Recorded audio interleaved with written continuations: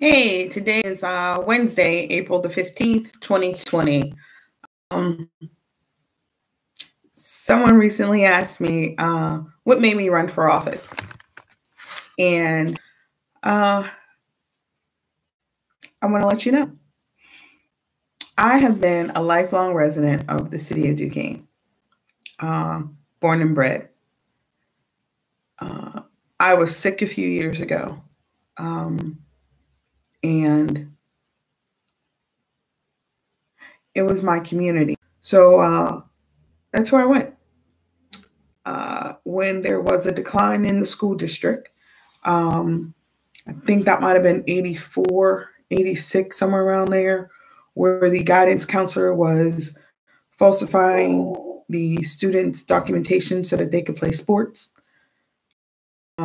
My mother moved and relocated, and we then went to East Allegheny, where I graduated from.